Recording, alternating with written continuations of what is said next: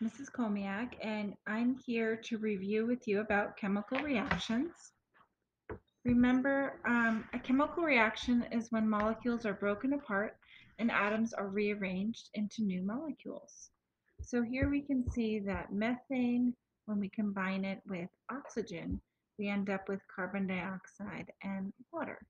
And you can think of Legos as a way to rearrange things, as the atoms being rearranged. In a chemical reaction, no new atoms are created or lost. The reactants just turn into the products. So you can see that we have a conservation of mass and matter. We have calcium chloride mixing with sodium sulfate, coming up with calcium sulfate and in a NaCl solution. So the same amount of mass is there.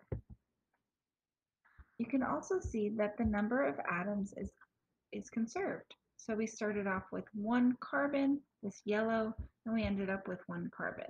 We started off with 4 atoms of hydrogen, this H, and we ended up 1, 2, 3, 4 atoms of hydrogen. We started off with 1, 2, 3, 4 atoms of oxygen, and we ended up with 1, 2, 3, 4 atoms of oxygen. So in a chemical reaction, the atoms are rearranged.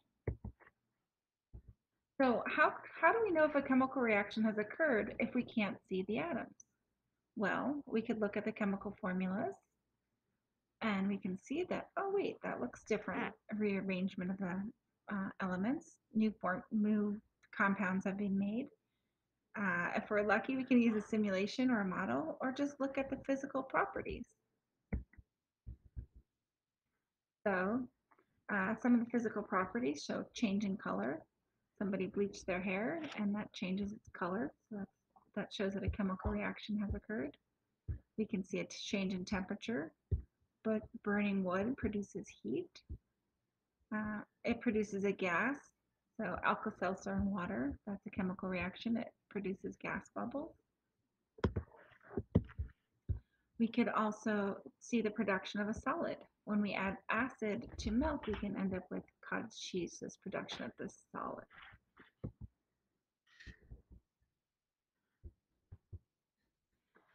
So we're really lucky that we have this simulation, and we're going to use the simulation. So we can see here the rearrangement of if a chemical reaction has taken place. So here we start off with calcium bromide and sodium carbonate.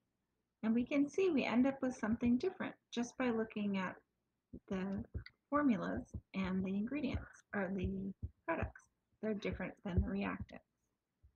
We can also see that the molecules have been broken apart and the atoms rearranged. We had Br, Ca, Br, and here the Ca is connected to oxygen and carbon, and the Br is connected to the Na. Okay, so definitely a chemical reaction has occurred.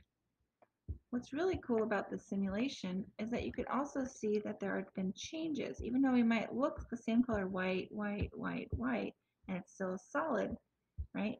We can see that we have these chemical properties that have changed, right? So the melting and boiling point have changed. So that's a way of looking at them. The physical properties have changed.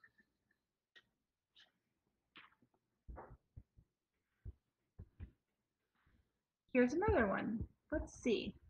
Let's see if we can tell if a chemical reaction has occurred. We have sodium hydroxide mixing with carbon dioxide, CO2. And we ended up with sodium bicarbonate, or baking soda.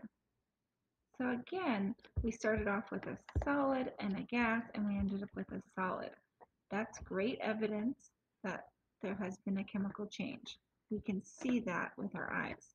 We can't see that there has been rearranging of the atoms, but we can see the result of that. You can see also the physical properties have changed. There's differences in the melting points and the phase at room temperature. Okay.